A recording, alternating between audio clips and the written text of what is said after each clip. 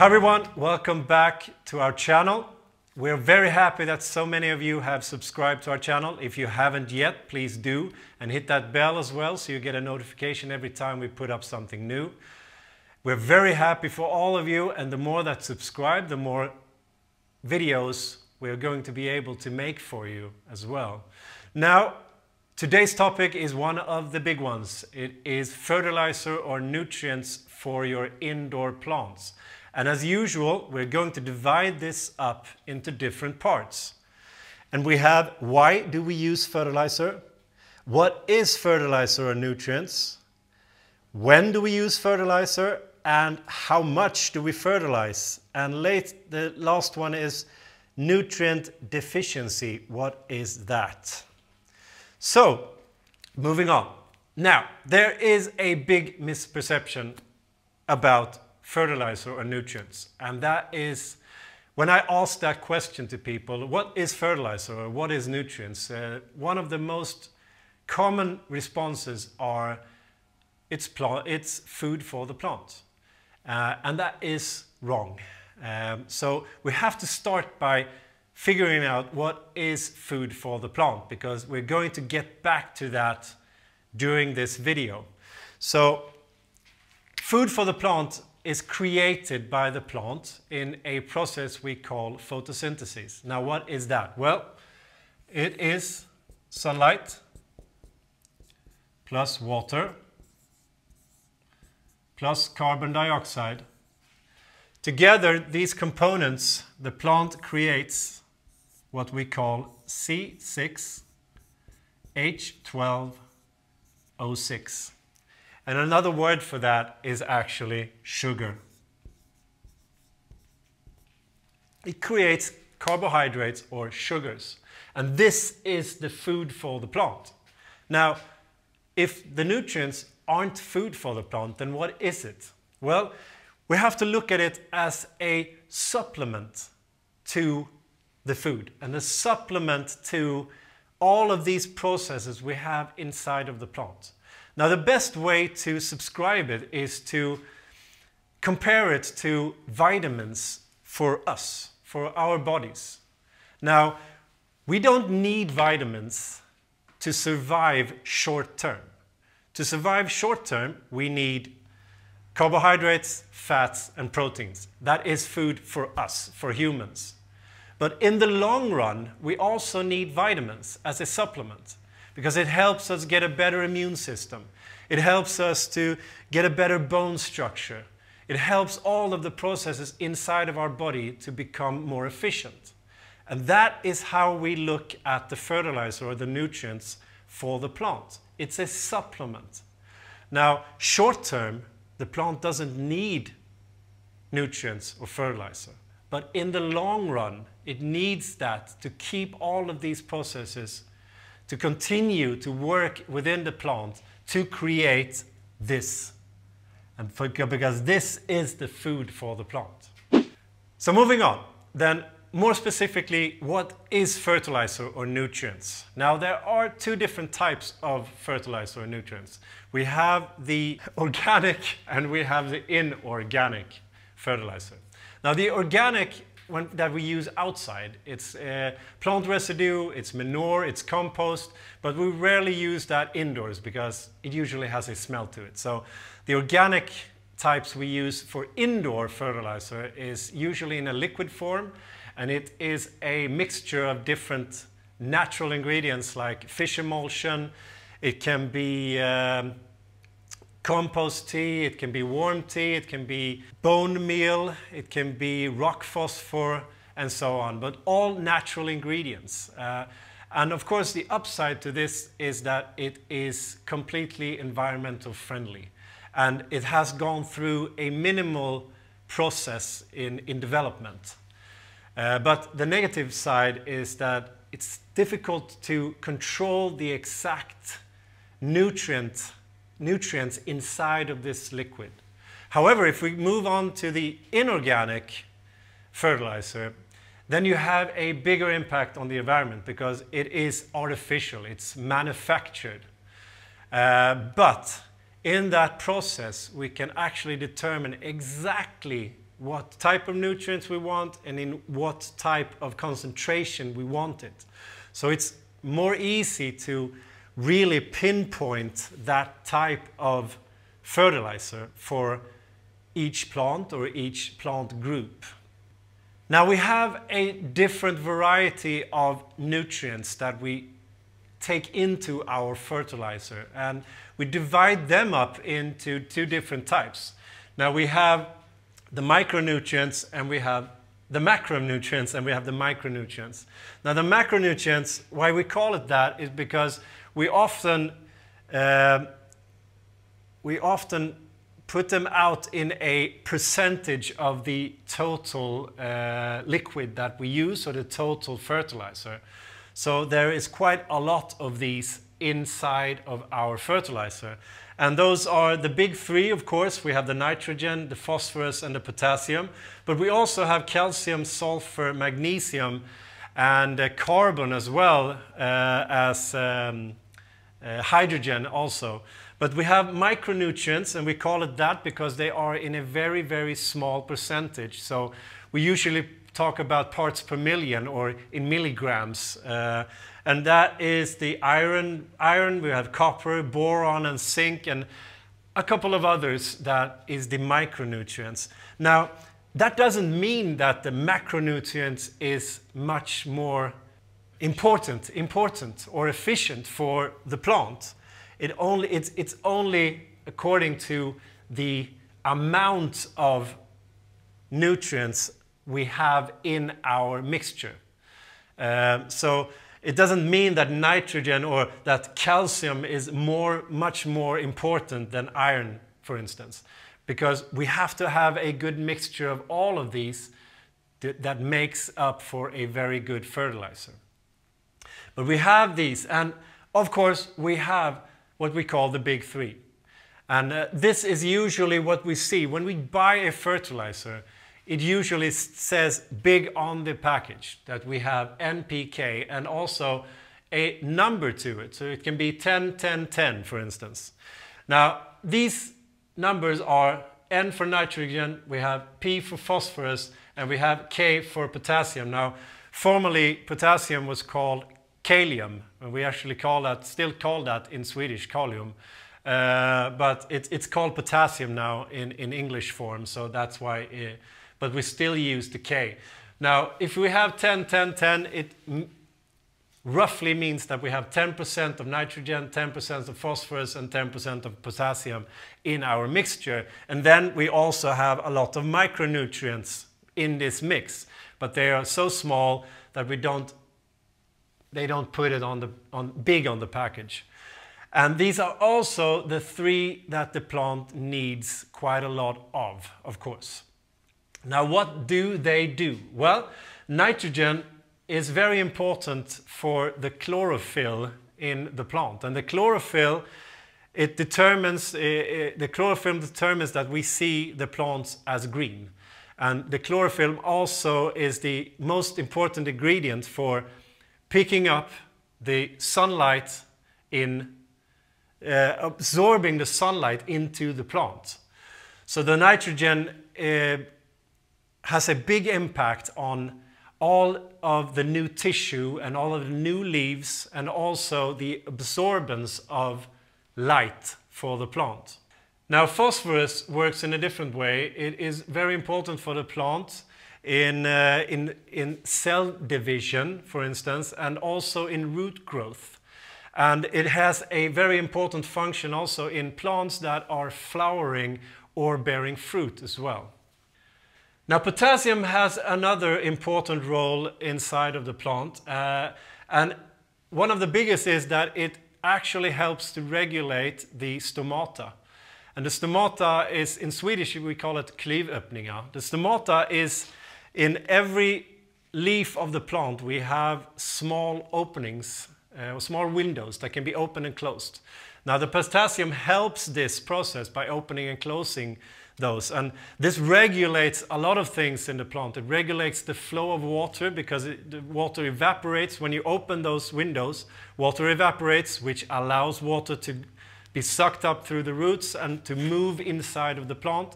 It also helps with the uptake of carbon dioxide in the air. When we open those windows, it can suck up or absorb the carbon dioxide as well.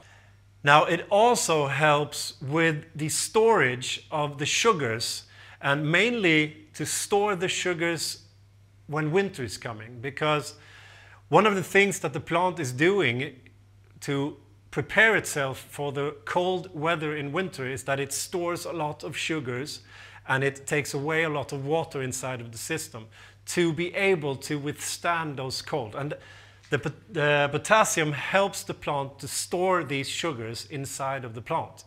And also it helps the plant to be more immune to diseases. It helps with the immune system of the entire plant. Now, those are the big threes. Now, important to consider here is that when we add these nutrients to the plant, we often add them in liquid form or in small pelletinized form, but they dissolve as we give water to them. So it's basically the same thing. They are water soluble.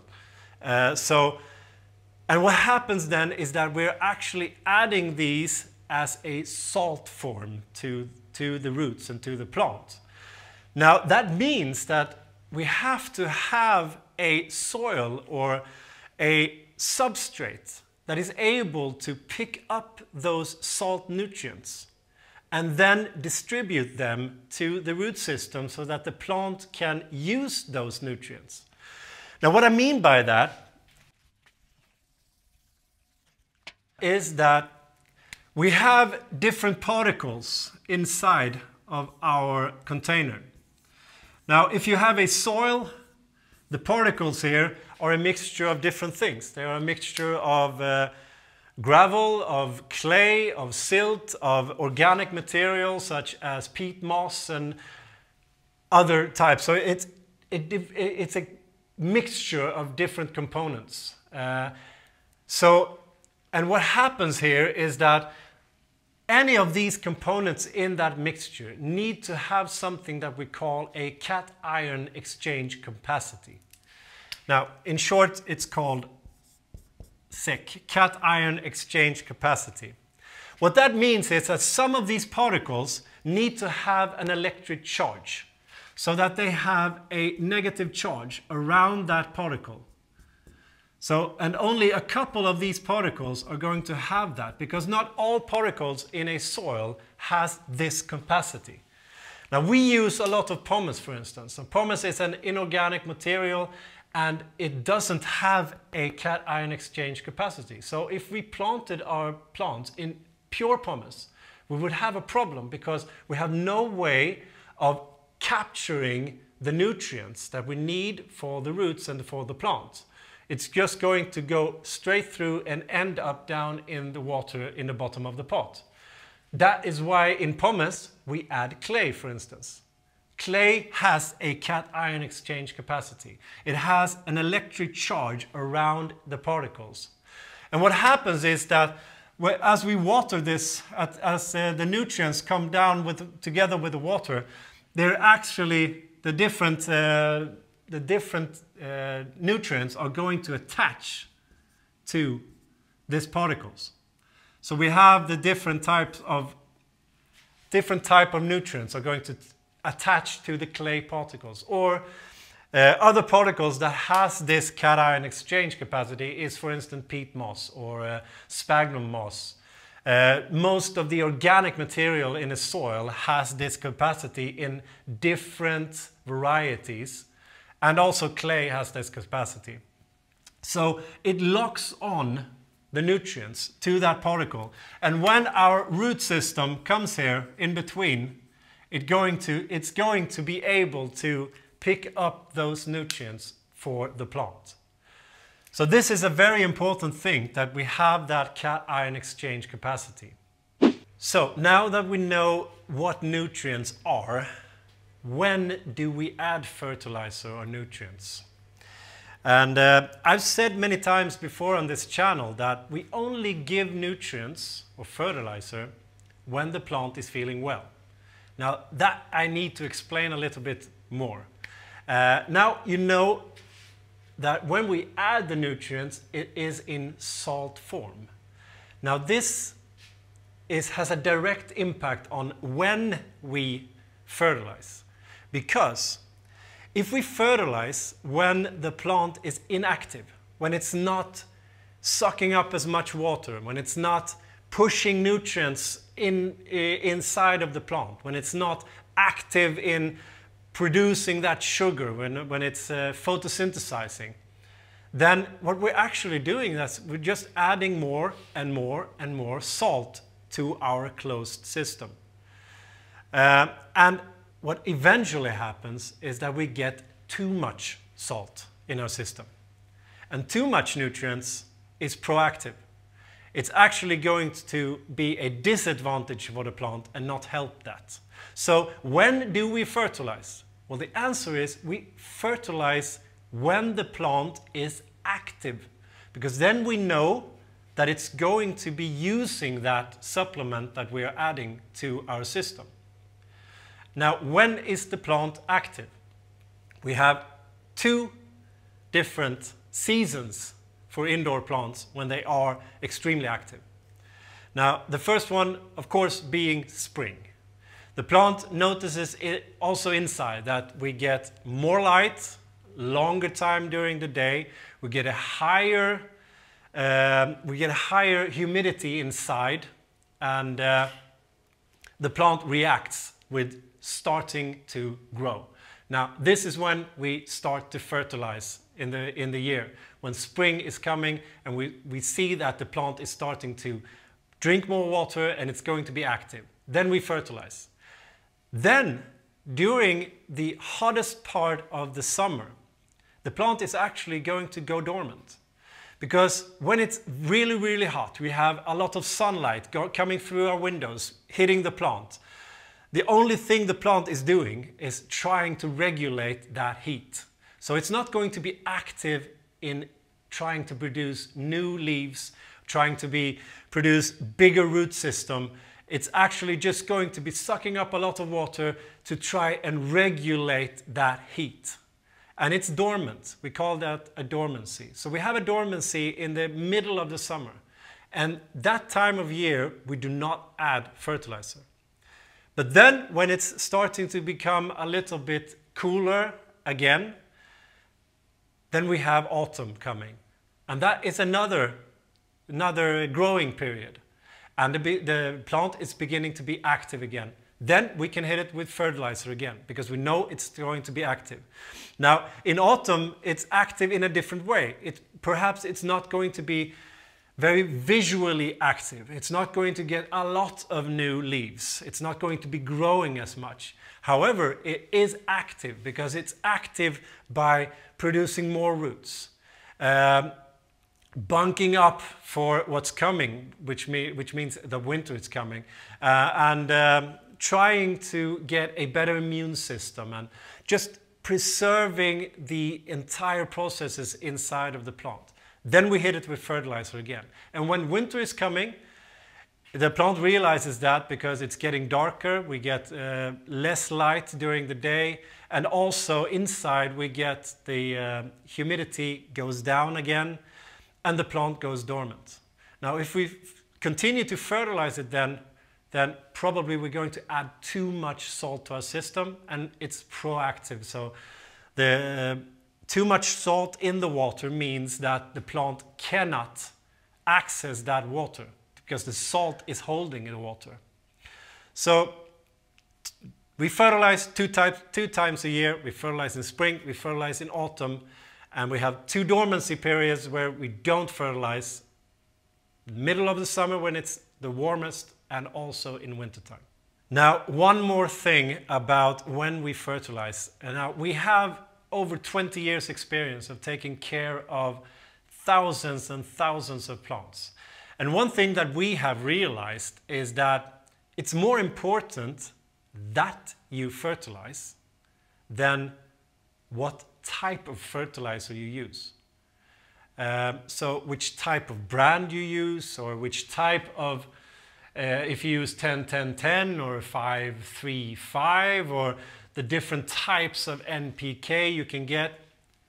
Forget that. If you're not a grower, if you don't have an extreme passion for a specific type of plant that you have different varieties of, it's more important that you continue, that you fertilize when the plant is active, than which specific type of fertilizer you use.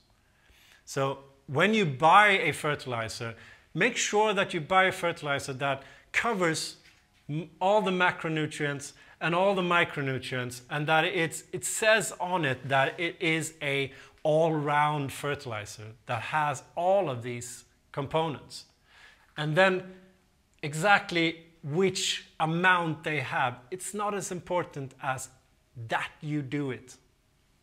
Okay, moving on to the next big point here, and that is how much do we fertilize? And I know a lot of you are probably sitting very anxious, and now it's going to tell us exactly how much we need to use to our plants. It's not that easy, of course.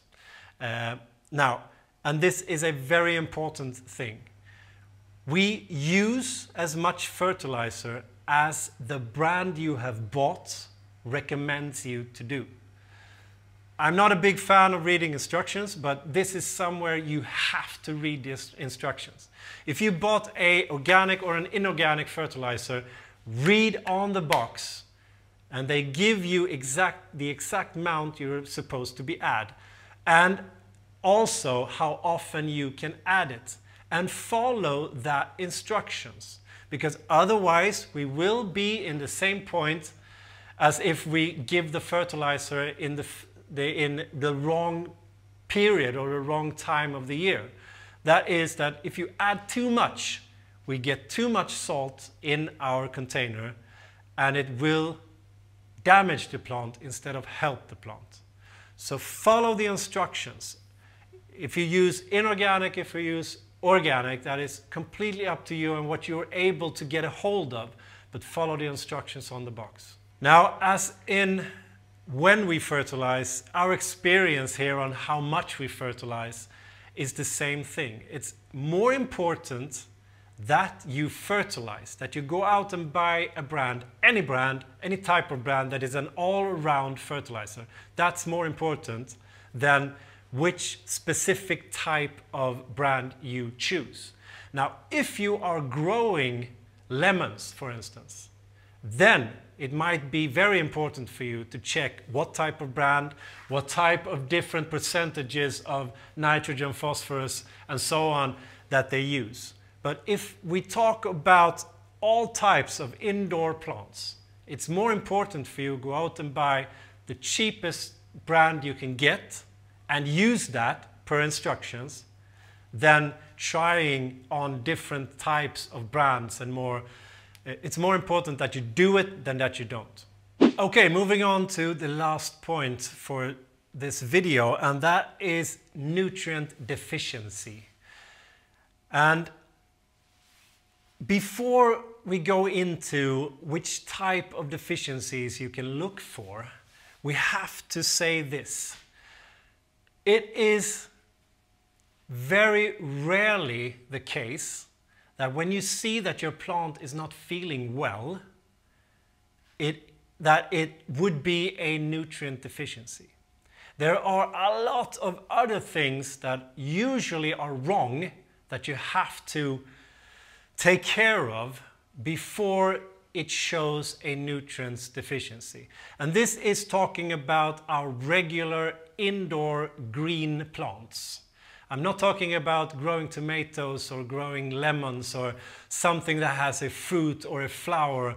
I'm talking about green household plants. It's very rare that you get a nutrient deficiency.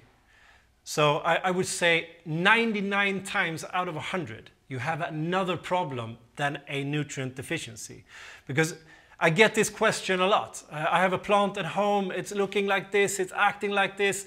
What is it that I'm not adding to the system? Well, my answer is always this. You have a checklist to do before you go in and try that nutrient deficiency. Try to make something about that. And we have 4 things I want you to look at before you do that. Number 1, we need to have a balance between water and oxygen. We can make this little balance scale here. We need to have a balance between water and oxygen in our pot, in our container. Because if we don't, the plant is not able to suck up these nutrients. It's not able to use those nutrients in a good way.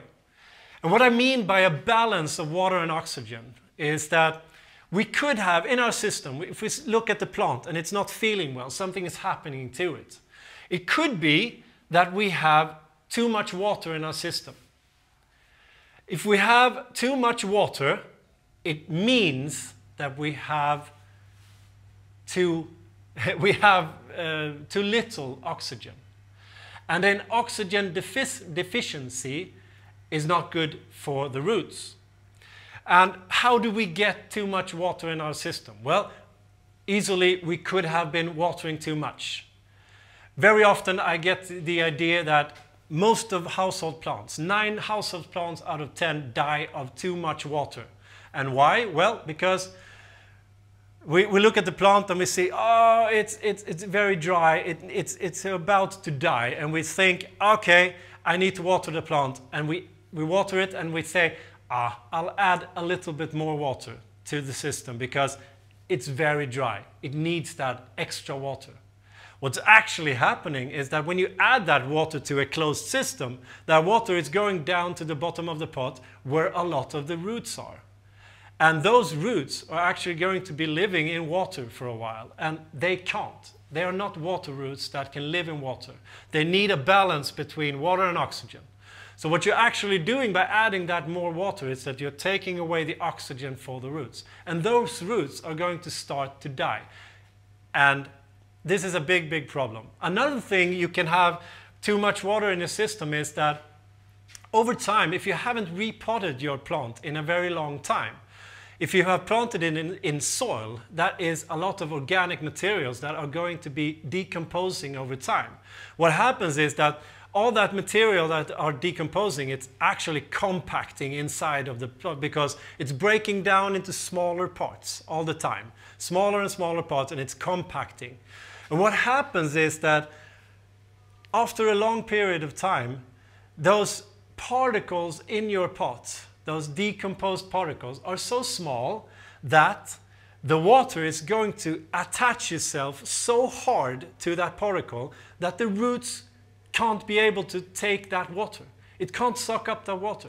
So you look at your system and you say, okay, I still have moisture, but you have water that the roots can't handle. They can't do anything with that water because it's locked so hard to those compacted small particles. There you have too much water. Now, on the other hand, if we have too much oxygen in our system, and we can have that in a different ways. Now, the first way can be that we have a loss of percolation, which means that if we have a plant that has been planted a long time ago in its pot, it can have an extensive root system inside of this plant. So that when we water, we can actually see that the water is not going down into the roots. It's actually going on the outside of the pot and then trying to, because there is so much roots in our system. So we don't get water into where the roots are, and we have a loss of percolation. That is one way we can have too much oxygen, and that doesn't work either, because if we try and add nutrients to that system, we have the same thing. It's all going to go down into the bottom of the pot, and it doesn't reach the roots. Another way is that when you have repotted a plant, you can get air pockets inside of that. If you don't see to it that when you add the soil or the pumice or whatever, you can get big air pockets inside of your container. And where those air pockets are, you're not going to get the right amount of water, and those roots that are in that spot are going to die. And you can see that on a plant that it's not feeling very well. So that's another thing that you could have in your system is root pockets or air pockets for the roots. So this balance, we need to have that all the time. If we don't have that, we never add nutrients. So check your plant. This is the first step. If your plant is not feeling well, okay, do I have a balance of water and oxygen? Does it look like the water is going through the system, it's been sucked up, it's not too much water in the system, and so on. And if you have this problem, then you repot your plant. You don't add nutrients to this. You repot it instead. Now the second thing you have to look for is pests. It is a lot more common that you get pests on your plants than a nutrient deficiency. And it could look very similar because you see that the plant is not feeling well. Usually when you are talking about pests, they attack the newer growth first. So you see a color shift in the new growth. And you see that the plant overall is stunted a bit. It's sagging a little bit and the new growth are turning a little bit yellow. That is probably not nutrient deficiency. It's probably a pest problem. So the first thing you do is that you check your plant to see, okay, do I have pests? That is number 2. And if you do, then you take care of that problem. And you don't add a lot of nutrients to that. You take care of the pest problem. Number 3. Light. If your plant is not feeling well, you see that it's starting to turn a little bit shaded. It's just beginning to lose the color. It's starting to become a little bit yellow. It could be that you don't get it enough light. Like we said before, the light is a huge thing for creating that food for the plant. You need sunlight, carbon dioxide, and water for that to work. And when that is working, when the photosynthesis is working and that chlorophyll is working perfectly, you get a very nice green color on your plants. Now, if that starts to fade, it could be that you're not giving it enough light. So one thing could be that to just move your plants a little bit to a lighter spot. And also, of course, you can get too much light as well. If you get too much light, and usually that is direct sunlight, you can get a burn on the plant. So you're looking at the plant and you see burnt spots. You see spots on the plant that are turning brown, or parts of whole branches of the plant is starting to become brown and very dry. That could be too much light, that it's getting burnt by the sun. So too much light or too little light can be one of the problems you have.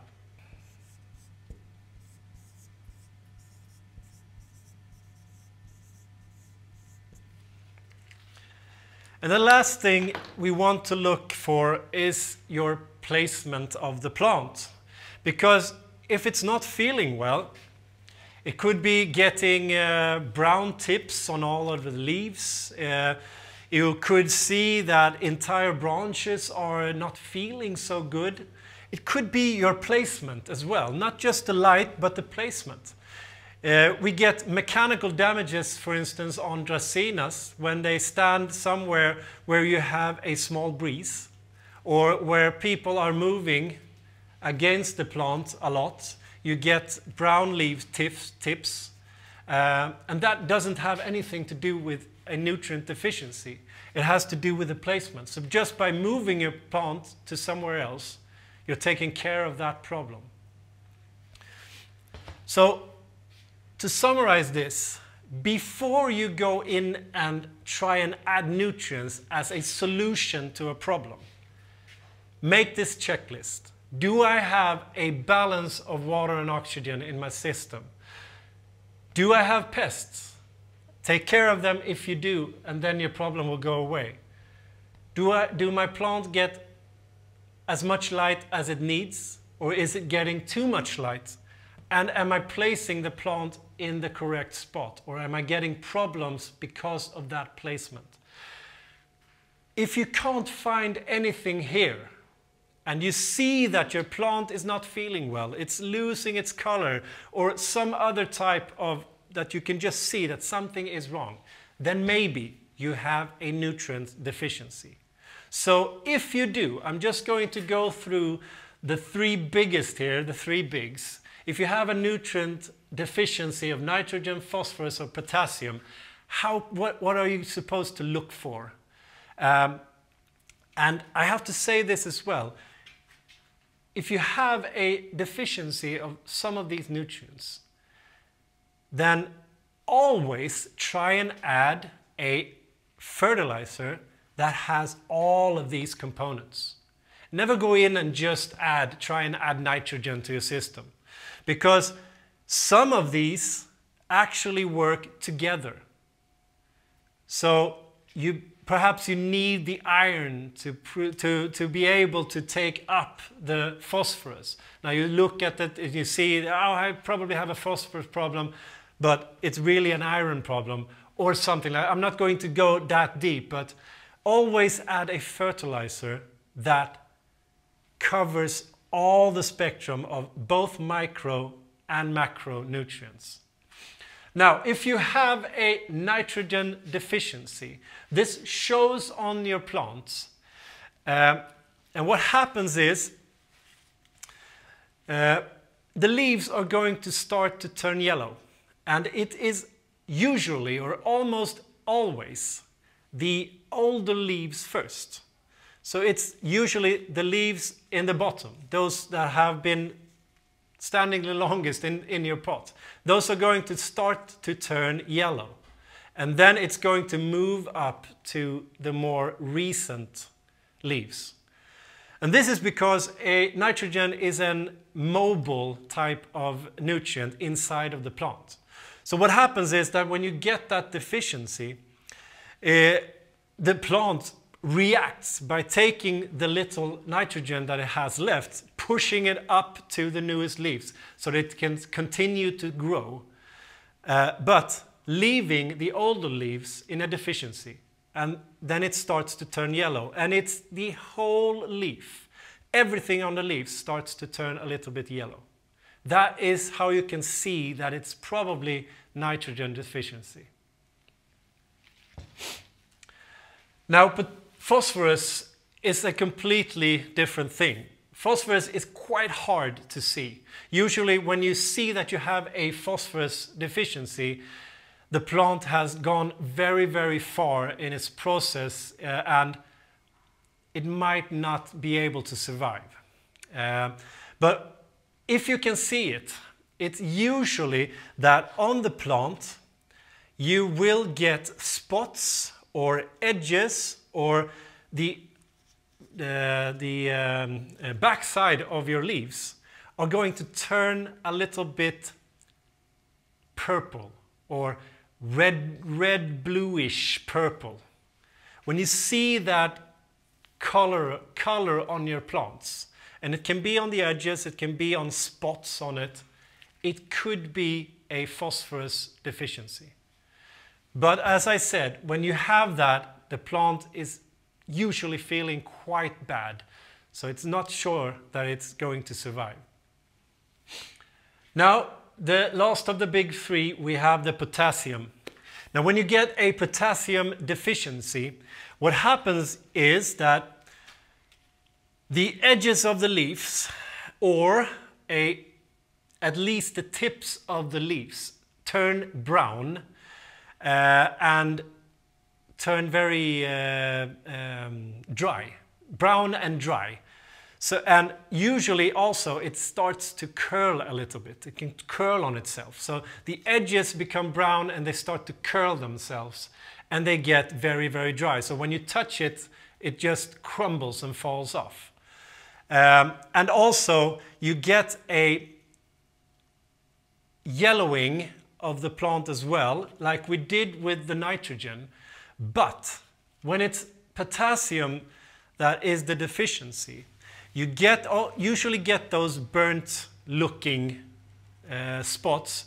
And when it turns yellow, it's also the older leaves. But you can see that the yellowing is actually situated in between the veins of the leaf. So if we look at this one here, we have quite extensive veins on this aglonema.